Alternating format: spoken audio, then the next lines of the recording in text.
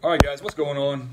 Just going to do a quick video about waivers and my personal outtake on recruiters in the Air Force and a personal story. So waivers, you can get a waiver for, let's say like you have some issue, some health issue, like you're missing a testicle, let's say you're missing like a nub of your finger, let's say you're like color deficient, whatever, like you can get a waiver for pretty much everything. It just depends on if that recruiter is willing to work with you. So I've had somebody in the past, I'm not making this up, I'm not talking crap on anybody, but I've had somebody in the past that has had some kind of charge with marijuana. It was just some kind of like possession charge or something like that.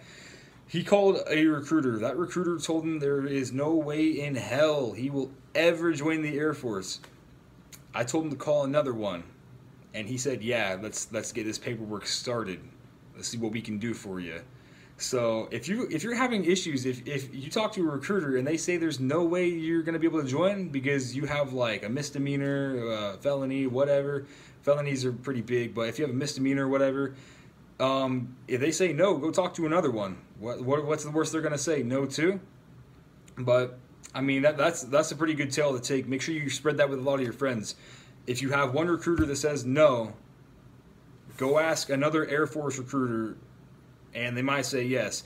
Reason being is because Air Force recruiters are human beings. Some human beings are going the extra mile to help people. Some human beings are just in it for themselves, and they don't feel like doing the extra paperwork. So that's pretty much it whenever it comes to waivers. So if one recruiter says no, go ask another one.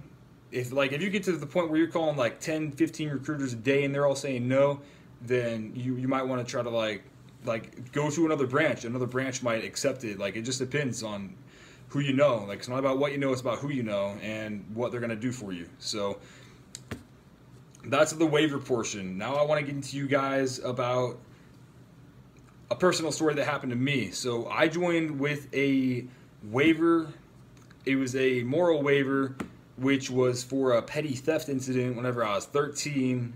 Basically stole a couple t-shirts from a Hibbett Sports. That's the tale of the take right there.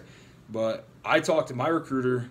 She's a really good girl. She helped me with a lot of stuff. She got my waiver process up the chain in no time. So I joined with that waiver. So since I joined, certain jobs like security forces, I was already disqualified for because their SJC was F. And my SJC was lowered to B. Don't quote me on that. My security job clearance was lowered. I don't know if I'm getting the letters right, but I think I am. So security forces require a higher security clearance, so you had to have an F to do that. Mine was B. Mental health is B. Mental health is also open general. I was at basic training. I took the 600 question questionnaire for mental health, right? Since I came in open general. And I basically did that, went up to the captain of the mental health AFSC down there at Lackland, and he talked to me. Perfectly qualified for the job. I mean, perfectly qualified, nothing holding me back. And he said that since I had that waiver, that I wasn't going to be allowed to do it. So it's not about what you know, it's about who you know and if they like you or not. So that's how waivers work. If you guys have any questions, leave a comment down in the comment section below. Always happy to answer your guys' questions, get you guys rolling through the military.